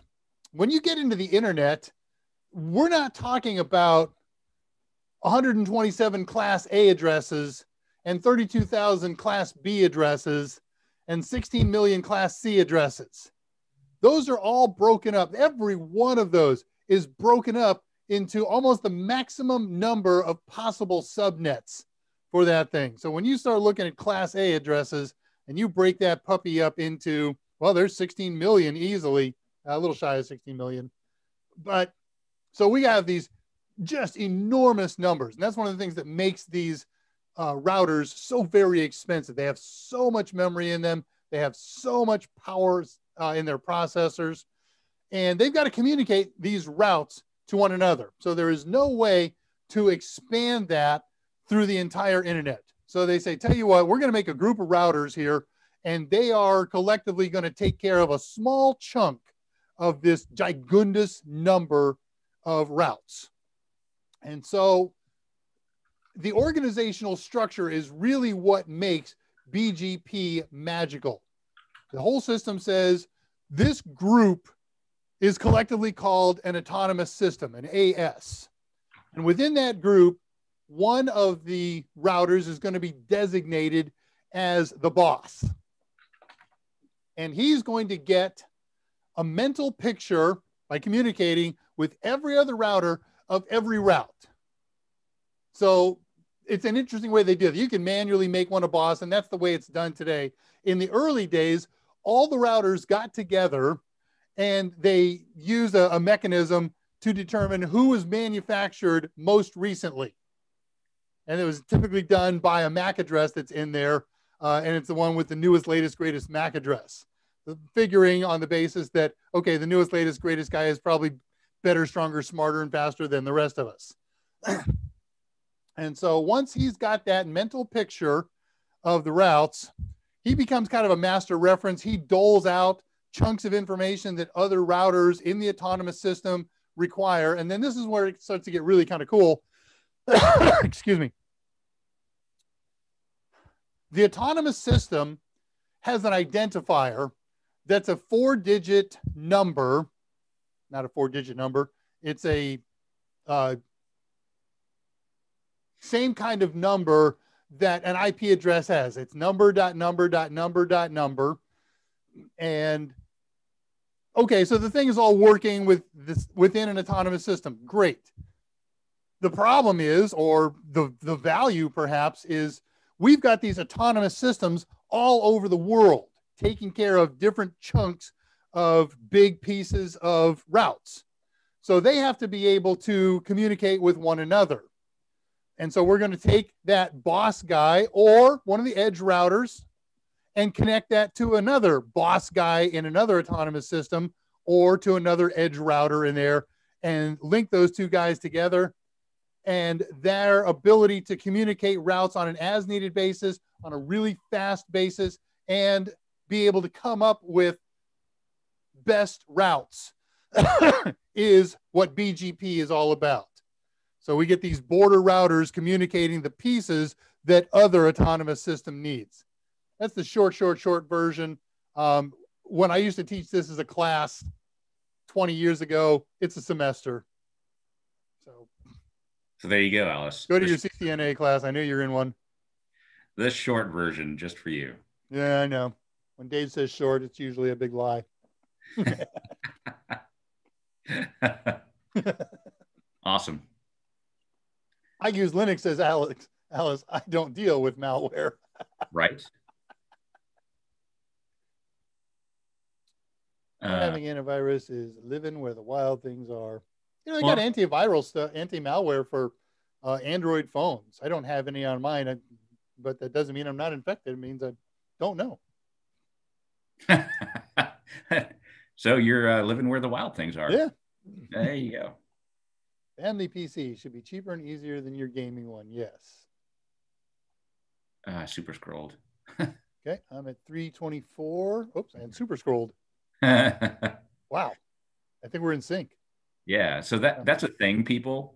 Those of you who are new here know that YouTube scrolling thing just suddenly goes, oh no, we really want you to go all the way to the latest comment, and it just does it. Yeah, I think it does that when so many have piled up. Yeah, it's saying, yeah, I don't want you to have missed anything. Yep. Oh, passing 325, multitasking to a small degree. Okay, at 325, Gianmarco Pagliuca. Man, that could be like so many different countries. I'm sure I butchered that, Gianmarco. I'll bet I got that part right. So correct me, or I apologize if I blew it. But your question's there. Do you think that Lucio software bundle will become one of the best ones in 2020? I'm going to operate on the theory that, having never heard of the Lucio software bundle, best, how do you define best? Popularity, doing what it does as it does. Scott's looking it up right now, and we'll take a look at it. But I am in no way familiar with the Lucio software bundle. We'll see what Scott finds and dig into it.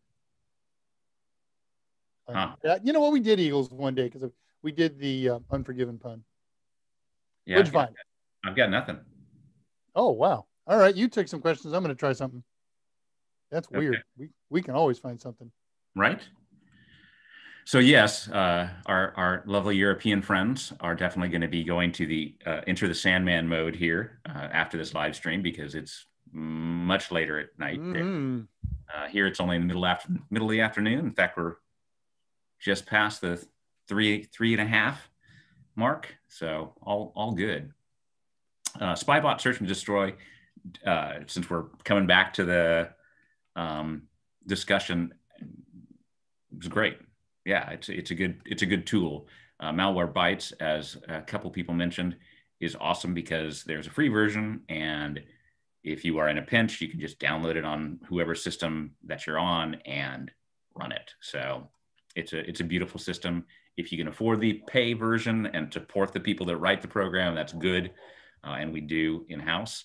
But yeah, as far as just like in the field and you're like, oh no, this might be a problem, and I'm on my 80-year-old mother's computer, I'm just going to download it and go. And that's my go-to tool. So nice.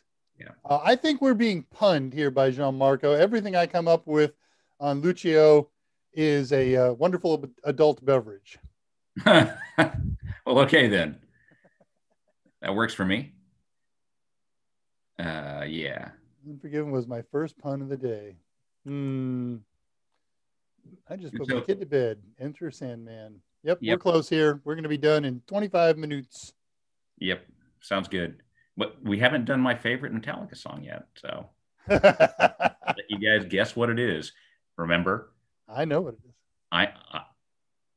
My degrees are in history, specifically like medieval and Renaissance. So, yeah. Minecraft at 14 FPS. All right. So that's the RX 480 would definitely run that. Yeah. Way better. Yeah. 327, Jason Helms. Dave, we have several backstop different things. And the last backstop is the dirt that leads up to a hill. Man, that's what I want. I want a backstop in my backyard.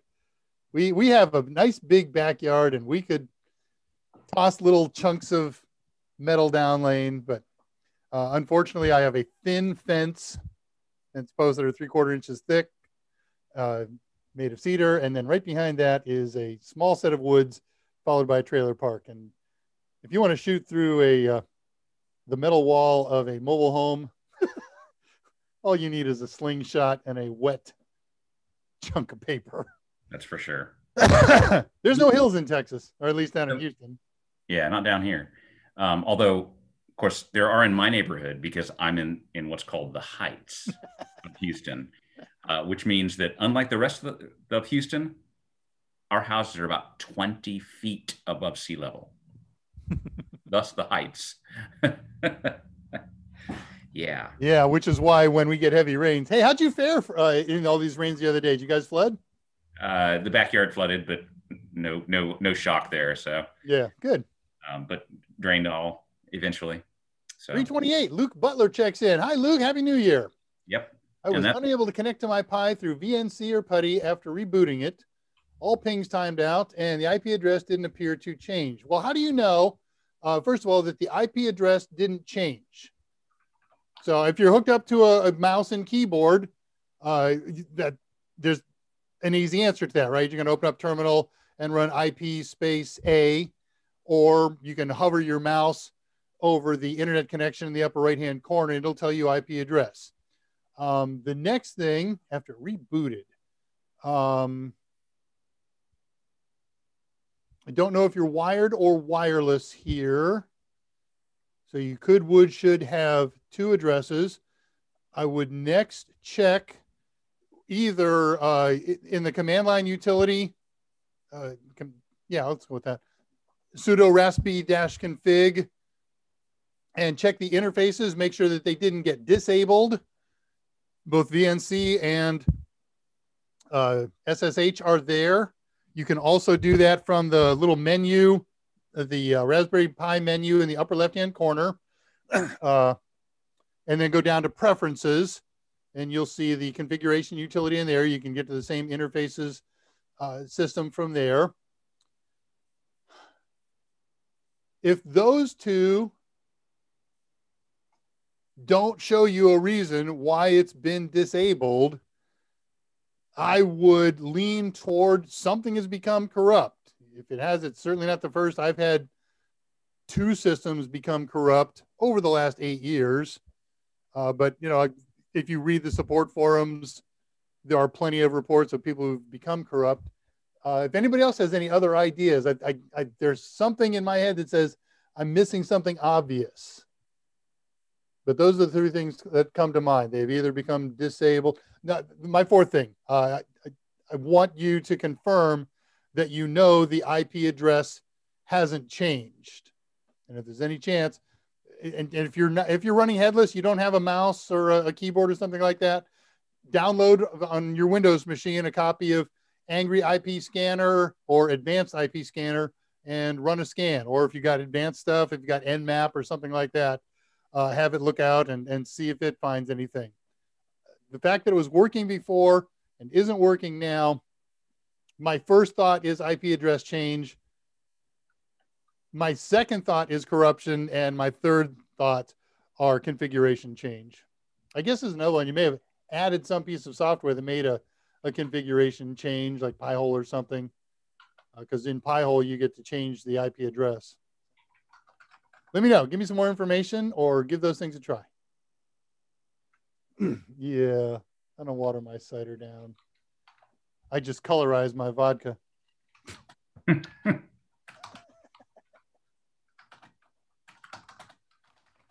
Yeah, I am a lightweight, but I did have 2 mimosas, so there. Oh, 2. I topped it off after it got halfway empty because there was living on the edge, Dave. Oh my goodness.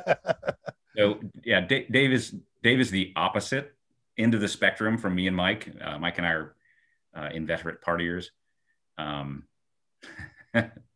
As you heard me out him when I called him at 8 o'clock this morning, because we were supposed to start working at 8 o'clock this morning, and he's like,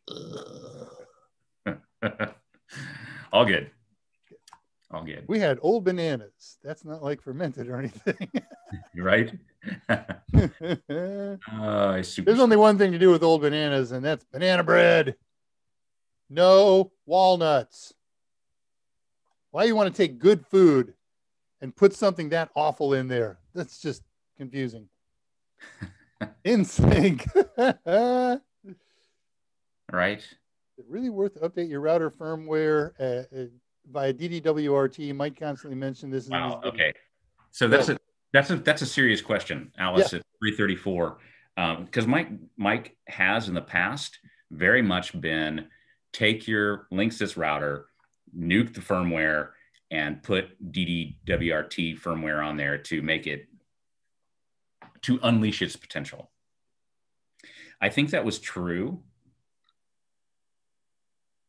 years ago, but I wouldn't do it now. That's just me. Most of the routers that I buy pretty much are unlocked with all the great features out of the box, because that's what I paid for.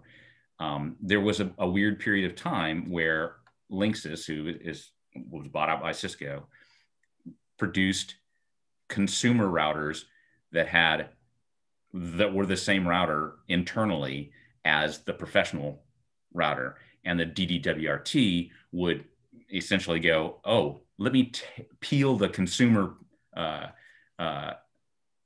training wheels off and give you the real potential of your router. But nowadays, I don't know, maybe you've seen something different with recent routers, Dave, but no, I'm with you 99.75%. And my understanding of the way this all happened is most of the router manufacturers essentially licensed DDWRT and then kind of customized it for their own differentials. The ASUS routers are doing something very interesting. There is DDWRT for them. They come with factory software that's pretty much DDWRT, but they also, and software firmware, but they also have a blow the doors off kind of their own version of, you can really open it up further if you want to slice your own throat on the bleeding edge of technology. They have this firmware called Merlin. So you can add that to or replace your ASUS residential router, Soho router firmware with Merlin. I'm terrified. I want to play with it very badly. My router here in-house is really cool. It's a freebie. It's a loaner, in fact, from my carrier. Those of you in the States, T-Mobile. If you have a T-Mobile account, you can go into the store and ask them for a current Soho router, and they will give it to you, or they will lend it to you. Turn it in when you're done with it.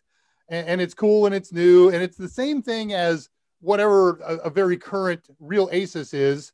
I think mine is an AC66U, and they do one thing to it, and that is they make it support VoIP phone calls. So if somebody is in your front yard on the road in front of you and wants to make a phone call, if they can pick up your router, they'll make the call through there. Well, I don't cotton to that at all, but fortunately that's a disableable function. So I went to my T-Mobile store, I got my handy dandy little router, I turned off that feature of it, and I got a cool new Asus router, and I update it every year or two. So I'm afraid to do Merlin on there because when I turn it in, I don't want them to say, wait a minute, you've changed this and we're going to charge you.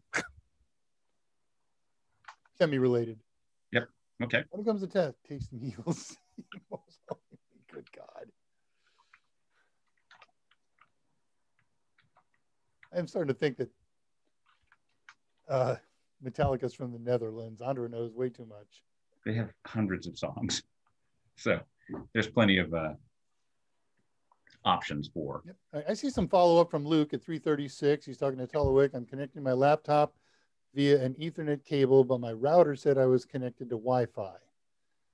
All right. You bring up more questions than answers here. If you have a direct connection between your Pi and your laptop with an Ethernet cable, if it's not a crossover cable, they're not going to talk. You got to have a crossover cable between the two of them. And I'm going to leave my router said I was connected to Wi-Fi. The Pi wireless.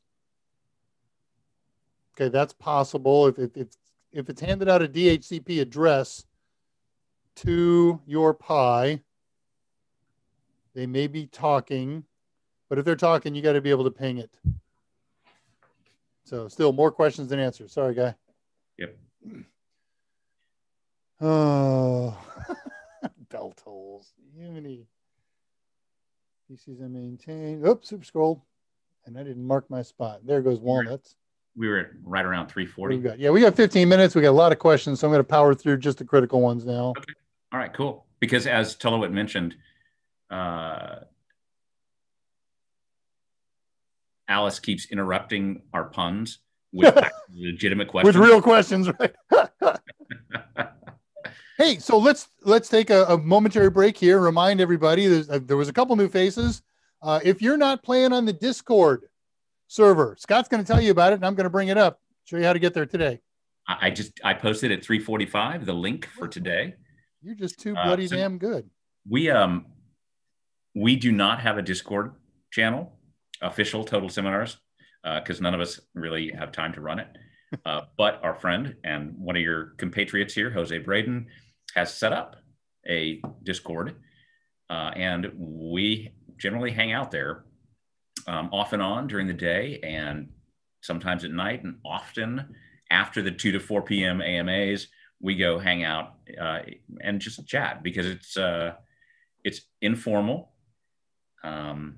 We can relax a little more and not have to be completely politically correct. And if Mike's on, we're definitely not politically correct, and that's okay. A fun time is usually had by all. So I'm logged in 24 hours. If you ever want to talk, just ping me there. It's always running. Yeah, and unfortunately, I use Discord in a bunch of games and with a bunch of different gaming circles, and so I turn it off. So I'm definitely not logged in 24 hours because it pings too often for me. I got to get delivery. I'm going to sign for. I'll be right back. All right, sounds good. Mute my mic while I do that. So yeah, and I realized that "Whiskey in the Jar," the greatest Metallica song ever, was not written by Metallica. I know, but it's still awesome because, you know, when you have a heavy metal band turning around an English folk song, can you go wrong? I mean, really. Although I will say that the Thin Lizzy version of "Whiskey in the Jar" is better.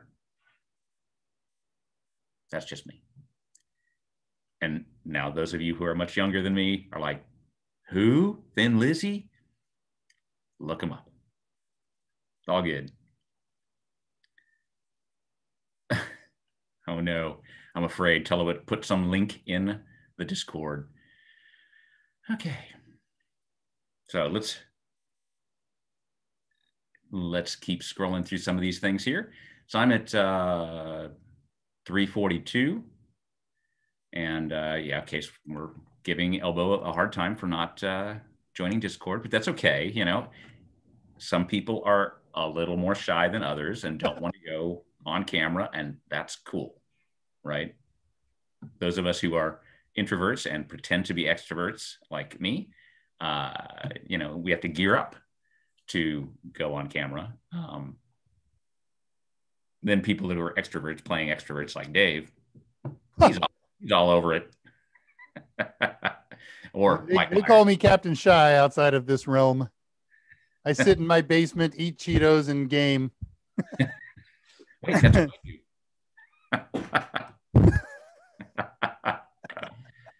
what so what are we doing next Friday for Pi Day? You know, the answer is I don't know. And there's an important reason. I had a very specific plan, and New Year's Eve, waiting for things, I started experimenting with it, and I discovered it totally doesn't work. Here, let me tell you everybody about this just for a second. When you do a network search in Windows, you don't see much these days, especially if there's no especially. You don't see much. Sometimes you see things, and it's becoming very, very, very inconsistent. And I never see the pies unless I connect to them in advance. You got to know it's there.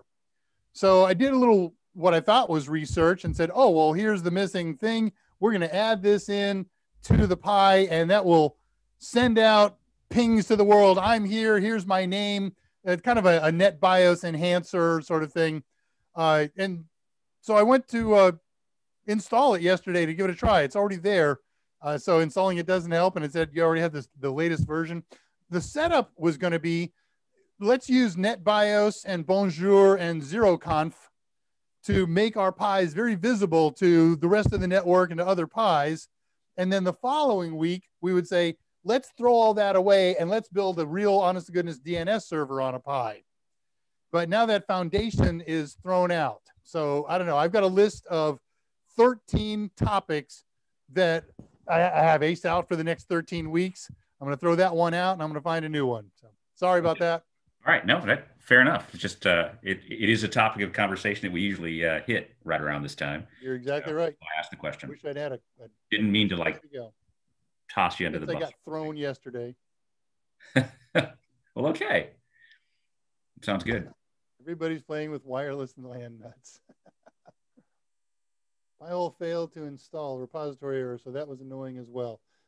That would lead me to believe corruption. I'd start from scratch. That's what wiped out on mine as well. I was running Pi-hole on a small micro SD card, and it corrupted. I chucked it and replaced it with a huge one, and it's been running for months now. And Luke, Dave, would you put up our email contact information? Let's do that. So Luke Butler, so you've got a lot of questions here on your specific Pi thing, and although I can't say that we are going to help you troubleshoot everything, we certainly enjoy the challenge of troubleshooting. And I mean, we do this kind of stuff just because it's fun, right? So here's our contact information. Dave is obviously the expert on the Raspberry Pi. Dave R at totalsim.com. Send him an email. And we can work a lot more closely together and get a lot more detail and information on something like that. And the fun part about doing that is that if we get a challenging troubleshooting scenario, then we can then present it at the next AMA or drama and say, hey, here's the scenario. This is a troubleshooting real world thing that we had to deal with.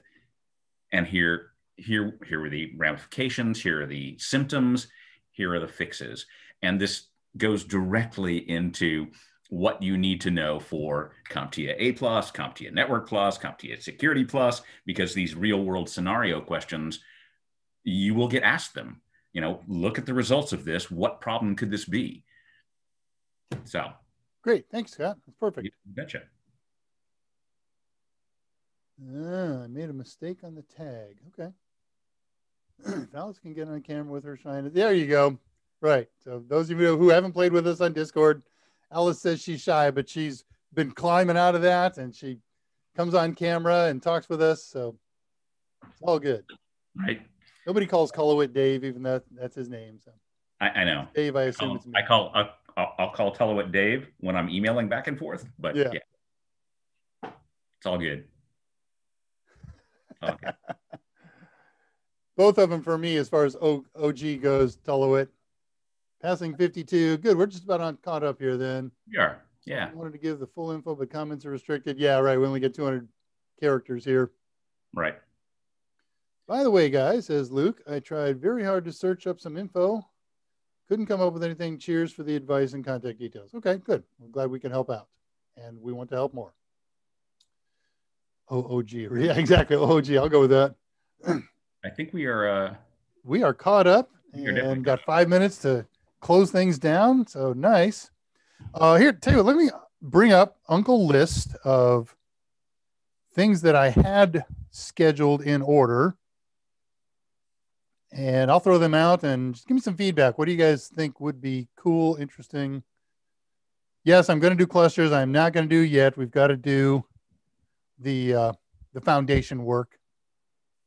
Oh, and while you're looking up that stuff, let me mention that Mike Meyers will be back on his regular AMA schedule starting on Monday. I pinged him to see if he wanted to join us today, and he just kind of grunted at me. Rolled back over. Yeah, rolled back over. I am not human. So today was not a good day for him. But Monday and Wednesday, Mike will be back on to take your questions and give good advice. I don't know if he has something special for Monday, but if check the banner on the Total Seminars Total Seminars channel on YouTube. We should have a new banner up today, tomorrow. And it should go up Monday. I'll talk to you about that, or when we get done here. There's something kind of cool. Oh, all right. okay. Well, here's the next 8 that I had in my list, and my guess is we just drop one and do the rest in order. But let me know what everybody's feeling here. So, what was going to be on Friday is find your Raspberry Pi on the network. We were going to kind of make it a SuperNet BIOS thing, and then the following week, set up a DNS server using a DNS server called Unbound. Used to be Bind was the DNS server of choice in Linux. It's so old now that it has been supplanted by Unbound as opposed to the old bound up Bind. The following week, install Docker on Raspberry Pi. Cool. Very exciting. Looking for that. Yeah, that should be fun. The following week, this is a tentative date. These weren't factual. Build your first Raspberry Pi cluster. Followed the following week by Chromium from the command line. You want to see a kiosk. They call it kiosk mode, in fact. So maybe you're setting up signage, digital signage, you are here type things. And you don't want people to know that you're actually looking at a browser. It's pretty fun and simple and easy and interesting, and has a lot of features on how to use the Chromium browser from the command line so you don't see the browser frames and all that stuff. Very cool. So just posted in. Apparently people are paying attention. Mike's AMA is a general AMA on Monday, so no specific. Very good. Thanks. Although if he gets questions that come into Michael M at totalsim.com over the weekend, he will definitely address those directly. So feel free to email Mike. He's always happy to get your email messages. So 2 more on my list. I got another way of displaying IP addresses on an LED. That'll be kind of cool. Okay. With blinkage. And then the last one on my list of things that I know I'm going to do, overclocking the Raspberry Pi. So talk to me on Discord if you have a particular interest. Let's do one of those right now. Otherwise, I think we're going to do DNS Unbound. I'm not 100% committed to that because I haven't started labbing it myself. I don't know how much I have to learn yet. Right. So a late question came in from Tullowit about hybrid drives. Hybrid drives are a combination of spinny, traditional hard disk drives and solid state drive. So they have a small solid state piece that then, when necessary, the accesses the spinny drive. I don't know where you are with hybrid drives, but I think they're at this point, because solid state drives have become so inexpensive and so long lasting, that why waste your money? Yeah. Michael Smyer is listening to us in the background. He's saying, say no to hybrids. I also am saying no. Somebody asked me a question about it the other day, and I went down the research rabbit hole. And one of the things that, well, in fact, this was germane to a show we did 3 weeks ago. The problem with hybrid drives is there are little micro SSDs in there that operate as a caching drive. They're constantly 100% being overwritten. So their life cycle time-wise is going to be very low compared to a real SSD. Yep. And that's another problem with them. They were a great stopgap thing when SSD technology was really, really expensive. But I mean, today, just buy a good SSD and you're done. Well, guys. Oh, we're done. We have hit the wall. It has been wonderful. I'm very thrilled that you all showed up and joined us. Can't thank you enough, as always. And Scott, Dave, thank you, of course. No, awesome. Thank you. That was fun. A good AMA, a good drama plus S. I'm the dramas. I'm sorry, I'm still stuck on the old drama when it was just drama. So yes, it's dramas, and this is not the Dave Rush show. This is the Dave and Scott show. It's morphed into that, and I kind of like that. And we should maybe look at having the banner adjusted accordingly. I'm happy to be the footnote. Yeah, you're definitely not. Well, listen, happy 2021 to all of you. Yeah, you got something else? No, nope. The point.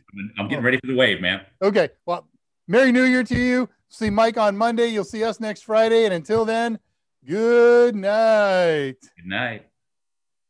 And now the awkward stare. I love the awkward stare. The awkward stare part is great.